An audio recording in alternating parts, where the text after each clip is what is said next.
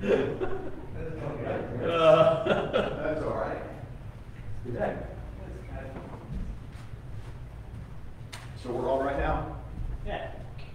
Well, good morning, family, church. It's great to see you today, or great for you to see us. We're still in this situation where you get to look at us, but we can't see you yet. We had great hopes to be able to announce this morning to you that we could set a date when we would be able to bring the church back in and gather on occasion, or gather here back at the church again. But it appears that with the spike that's taking place, that it would be imprudent for us to make that decision at this point in time. So we're going to continue to do what we have been doing. This morning we thought we were going to be broadcasting in a different way initially, but we had a technical issue that has appeared to be resolved, and so you should be seeing a much larger picture of us this morning across the front of the church than you have seen previously. And so we appreciate Jim's technical prowess and getting us all put together on this. And so without further ado, shall we begin the service? Pastor Tom, would you step over here and pray for us this morning as we begin? Amen. Heavenly Father, thank you so much for this time as we get together to praise your name, and thank you for all the blessings. This morning we ask the Lord to be with each one of our friends, brothers and sisters in Christ. We ask the Lord to come and help, and may your word be preached in such a way that we'll be changed in our minds and hearts. We depend on you, Lord, and the Holy Spirit to guide us. We all ask this in the name of Jesus, our Lord. Amen. Amen. Good morning. I sent you this morning a paper with photographs of some words for our music this morning, but I also have a responsive reading called God's Love that I sent to you. So if you'll open that on your phone so you can read with us, I'll read the words in light print, and you read the ones in dark print. Although since you're home and we can't see you, you can read the whole thing if you want to. This is the word of the Lord. Dear friends, let us love one another, for love comes from God. Everyone who loves has been born of God and knows God. Whoever does not love does not know God, because God is love. This is how God showed his love among us. He sent his only Son into the world that we might live through him. This is love, not that we love God, but that he loved us. And sent his Son as As an atoning sacrifice for our sins. Dear friends, since God so loved us, we ought also to love one another. If we love one another, God lives in us, and his love is made complete in us. We know that we live in him, and he in us, because he has given us of his Spirit. If anyone acknowledges that Jesus is the Son of God, God lives in him, and he in God. God is love. Whoever lives in love lives in God, and God in him. And our first hymn this morning is called Such Love, that God should love a sinner such as I.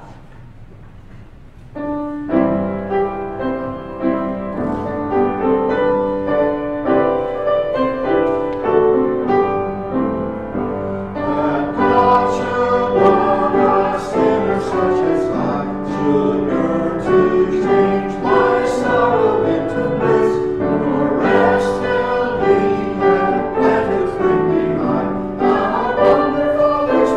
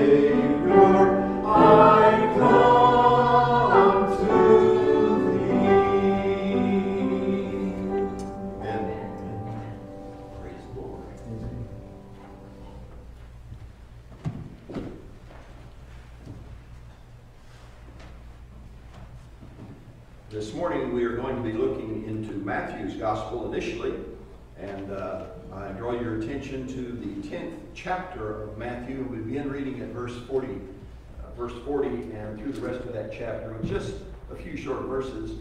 We'll finish at the end of that chapter, which is verse 42, so it gives you some idea of where it is.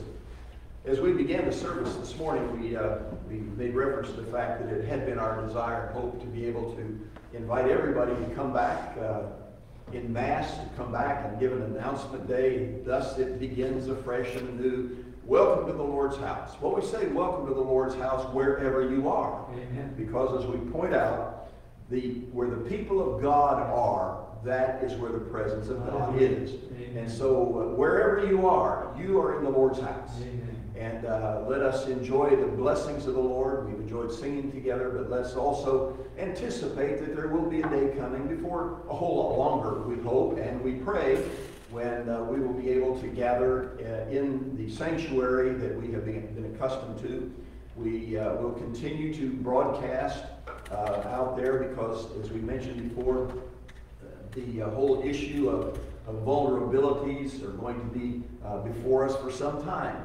And even though when we come together and begin to have people choosing to come in and worship with us in the sanctuary, it will be necessary for us to do the appropriate social distancing, and the wearing of masks and will be an essential part of that.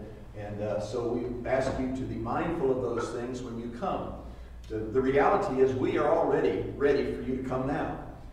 We've had folks who have come to the church and for a couple of different sessions and do cleaning and disinfecting and taking care of everything so that it would make it safer for you to come when you make that choice. You're not under pressure. We're not putting your arm behind your back and trying to force you to do something. But when the time comes that you feel that you're comfortable in returning to the Lord's house, we're going to be here. And you may come and join us as we will gather together and celebrate the Lord's presence with us in those times. Now, back to the lesson of the morning, the scripture, Matthew's Gospel, chapter 10, we read these words: "He who receives you receives me, and he who receives me receives him who sent me. He who receives a prophet in the name of the prophet shall receive the prophet's reward, and he who receives a righteous man in the name of a righteous man shall receive a righteous man's reward. And whoever in the name of a disciple gives to one of these little ones even a cup of cold water to drink, surely I say to you, he shall not lose his reward." Have you ever wondered where that little saying that we've used many, many times, giving a cup of cold water in Jesus' name? Have you been known to say that or think that in the past when somebody maybe gave you some refreshment of some kind, whether it's a cup of water or a bottle of water or a can of soda or whatever it may be, that you receive that from the person who is gracing you by giving it to you in that regard. This passage of Scripture is a very, very positive indicator that this is a valid thing to do, and this is the kind of thing that we as the followers of Christ need to be mindful of, providing something in the form of a hospitality to those that we have opportunity to have ministry to like that. This passage of Scripture is a New Testament position here on that subject, and the admonition that is there, but there are throughout the Scriptures repeated places where the whole question of hospitality is demonstrated, and we are called to do that. And I'll ask you to flip back here in the Old Testament with me. Where did I put it? That's not where I'm going. Let's don't do that. Let me just simply say to you that throughout Scripture that these hospitality issues come up. They happen. In 1 Kings, the 17th chapter, we have there the information that is shared with us about Elijah. And Elijah had gone before King Ahab, and King Ahab was probably not the most cooperative person to work with. And in fact, the scripture said that he was a pretty mean character, and he was meaner than even his father. So that's not a good thing to have said about you, but he was a pretty rough kind of a guy to deal with. Well, Elijah had gone before him to be, in fact, what his calling was, to prophesy to him that a drought was coming, and that this was going to be the verdict, this was going to be the indictment that was going to be upon the land because of all the things that the king was doing that was so wrong and harmful. And once he had delivered that message, he was one scared prophet. There have been times that I've known other people, other individuals, and even other preachers who have given very specific instructions that was not well received. They've been trying to talk to people about some of the evils that are going on in their personal world, trying to encourage them to address those evils. And having done that, then they were kind of persona non grata. Basically, their presence was no longer desired. And they needed to kind of exit the stage as quickly as possible for fear of their own lives. And this is exactly what happened with Elijah. And Elijah took off and went down into the distance, and there he was cared for by the brook, where God made possible that the ravens would come and bring food to him, and there was water in abundance to him in that brook, where he would be able to be nourished and cared for. As time went on and the ravages of the drought began to take place, as it lays it out for us there in chapter 17 of 1 Kings, that the brook soon dried up.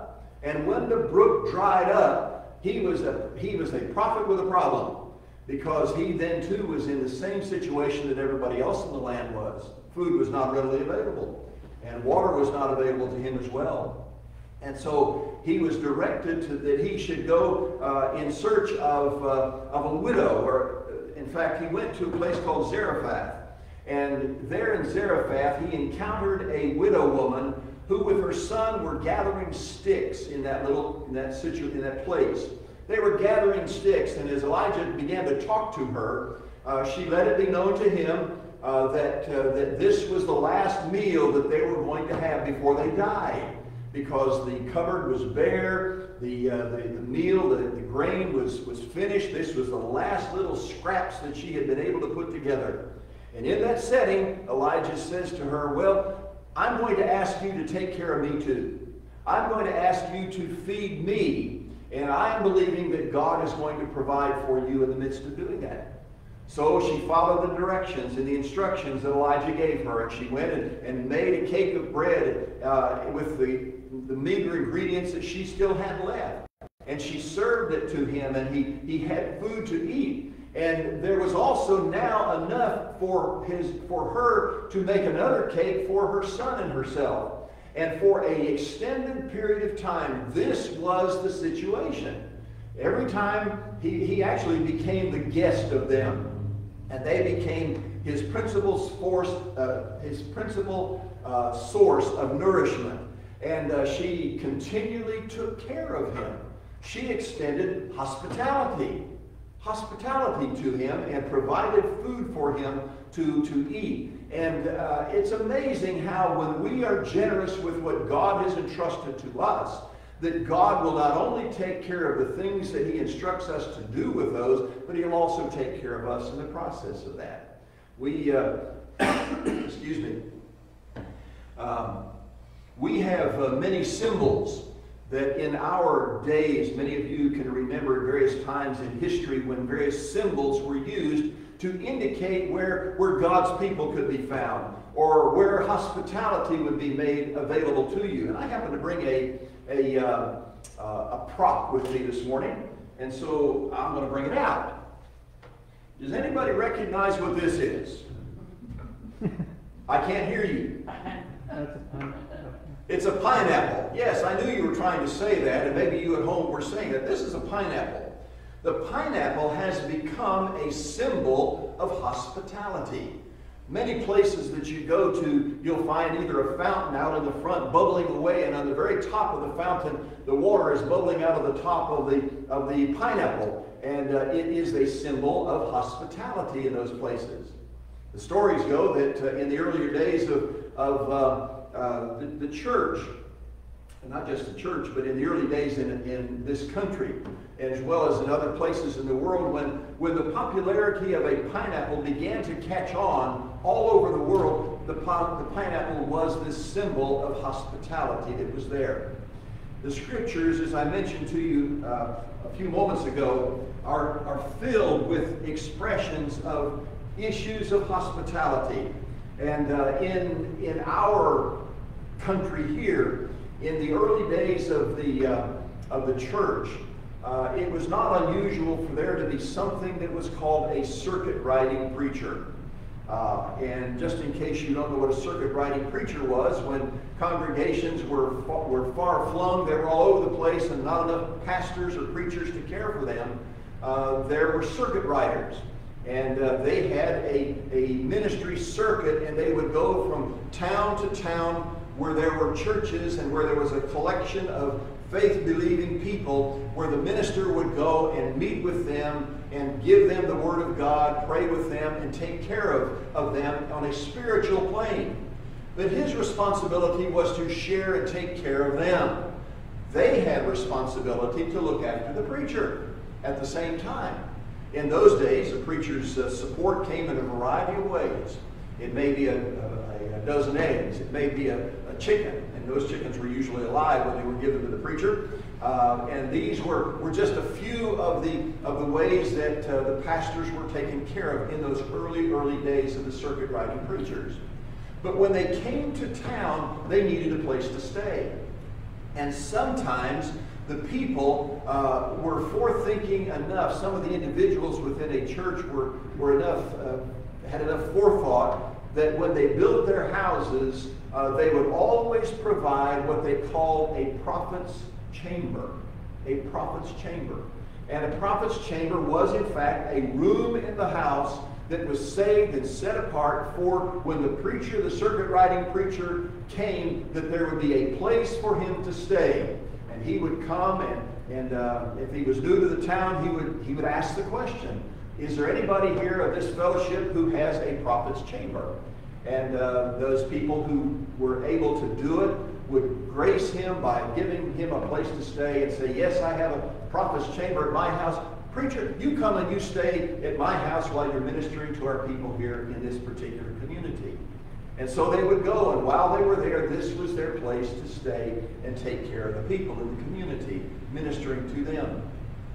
It's kind of interesting how that all plays out, though, because oftentimes when the preacher got ready to leave, not only had he been cared for by these people with the prophet's chamber, and not only had he been caring for the people of the church, but now it was his turn to give a special blessing to the accommodation that he had stayed at.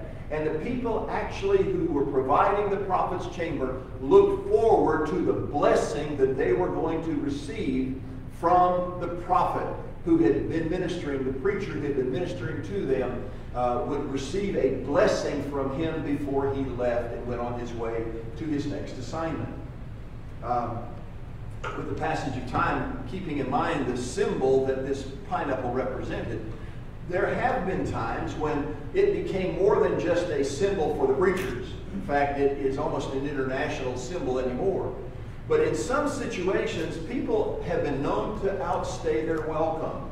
Has that ever happened in your family? Whether it's a relative or some contact that you have, they have come and taken advantage of your hospitality. They've come and stayed with you for a period of time. And you begin to scratch your head and wonder, well, I wonder how much longer they're going to stay before they move on and go to someplace else. They've been here several weeks already, and it's time for changes to come. So how do we tell them? How can we be gracious to them and say to them with some symbol that it's time for you to move on? The beds, oftentimes in the prophet's chamber and in the guest rooms, were what you call a four-poster bed. And that meant that there were 4 posts, a post on each corner of the bed. We don't see many of those kinds of beds these days, but they're still around. But the finials that sit on top of those posts on those beds, oftentimes, if it is for hospitality purposes, have the symbol of a pineapple on top of it, usually carved of wood, and it sits atop each of those 4 posts. So if you were taking advantage of the hospitality that was offered to you in the prophet's chamber, and you had been out and about, and you came back after having been there for a while, and you take notice of the fact that one of the 4 pineapples on top of the bedpost is missing, that's your first clue. Somebody's taken notice of the fact that you've been here too long, and it's time for you to move on.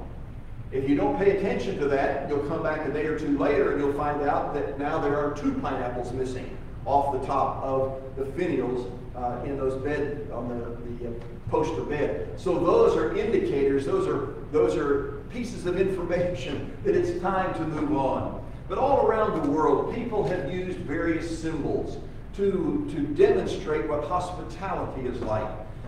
We understand the symbol of the pineapple.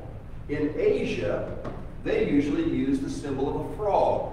And somewhere near the entrance of a house or a place, there will be a frog in the garden, a frog. And the frog is for them the symbol of hospitality, saying that you'll be welcome.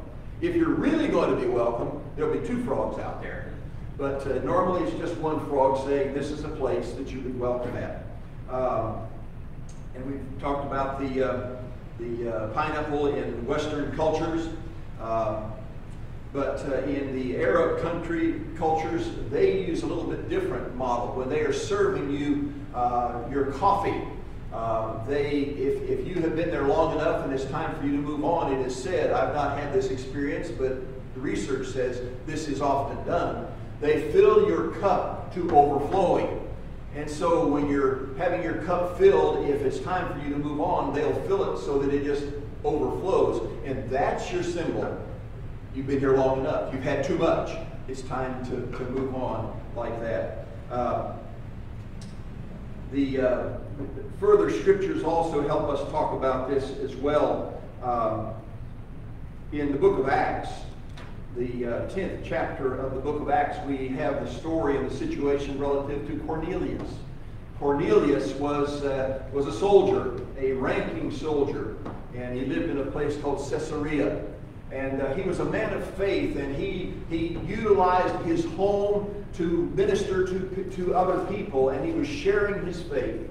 And he had a visitation from a spiritual being, an angel, who talked to him and instructed him that it's time for him to bring in some reinforcements. And so he was told that Peter was over in Joppa, and that he should send messengers over to Joppa in order to invite Simon Peter, to come to his house. Because there were people there that needed to hear the message, people that needed to hear from Peter. And so he dispatched several men, he brought them in and explained to them the nature of their task, and their role was to go and make the announcement to Simon Peter that there was need of him elsewhere and that there would be a place for him to stay when he came. And so they went to another Simon's house, Simon the tanner, who lived down by the seashore. It's a marvelous place to stay. I wonder why Peter was there in the first place. Maybe he was taking a little bit of a break, a little holiday there on the seashore, and enjoying his time at Simon the tanner's place before the message came to come to Caesarea. You know, that doesn't really work too well, because Caesarea was also a sea town as well in those days. And so he still had the opportunity to keep enjoying the presence, being near the ocean and near the water, in this case the Mediterranean Sea. And so these men went to Simon the tanner's house and asked of Peter, is Peter here? Or Simon Peter, also known as Peter. For Cornelius has need of him and invites him to come to his house and allow him to take hospitality. And so a couple of days later, it's only about 35 miles between Joppa and Caesarea. And so it took a serious walk for them to get back to there. So a day or so later, they arrived back in Cornelius' house there in Caesarea. where he was welcomed with open arms and was invited then to begin to do just what the circuit riding preachers did, to proclaim the Word of God. And in that next section of the latter portion of the 10th chapter, we see where Peter, under the anointing of God's Holy Spirit, begins to talk with power to people, and there were added to the church in those days because of the power of God in his life and what God was doing through him that was ministering to those people that they were coming to faith. You know, there's something uniquely special about the privilege of extending hospitality. When we extend hospitality to people, whether it's people who are going to stay in our home or people that we're giving hospitality to in the community, whatever it may be, it is a means by which we are sharing with them Christ. The passage of Scripture that we read to you at the very beginning of this service talked about giving a cup of water. That passage of Scripture gives credence and gives strength to the very things that we're talking about here. Because when we do those things, we extend hospitality, we do it in Jesus' name. And many people, many times people, the first experience, the first expression that they know or see about Jesus Christ is the expression of hospitality that is given to them in Jesus' name. And so this morning, as we are seeing so many things that are happening and so many reasons in our community where there's divisions and fears that are out there for a variety of reasons, it gives us cause. It gives the body of Christ cause to extend hospitality in meaningful ways. It doesn't necessarily mean that you buy into the political ramifications and the rhetoric that's a part of that. I'm not talking about that. I'm talking about extending hospitality that are expressions of the love language of Jesus Christ, speaking into their lives and letting them know that Jesus loves them, and if Jesus loves them, I love you too. May not agree with you in everything, but I still love you. And that's true with us as well. You've probably experienced that in your own families. You've only experienced that in the church along the journey of faith that we share together. We may not always agree, but we can learn to disagree in an agreeable fashion. And that's an acceptable way of conducting ourselves. And we do it in Jesus' name, because who are we honoring? Who is the Lord and Savior of our life? Who is the one on whom we find our life and our strength? It's found in Jesus. And so this week, as we go forth, extending hospitality, I pray that we will each one remember that this is the cup of water that we give in Jesus' name, and believing that in this illustration, in this way, that we are going to give a witness and a testimony that hopefully, prayerfully, will mean their salvation in the days ahead. That God may give us the opportunity to be the agents of grace to them in a world that is so hungry for expressions of grace and love. Father, we thank you this morning for your word, for the truth that it extends to us in powerful, powerful ways. In many ways that we are literally becoming the host of heaven as we share these things with these expressions of love with a world that needs them. We ask you, Lord, to enable us to be more like you in every way, that you might equip us with the necessary means by which we can give and share and be a blessing to others. And when people do come into our home, let us not leave them without the grace, without the blessing that we share with them. We pray these things in Jesus' name, and may God bless you abundantly. Amen. Have a blessed week. God bless you.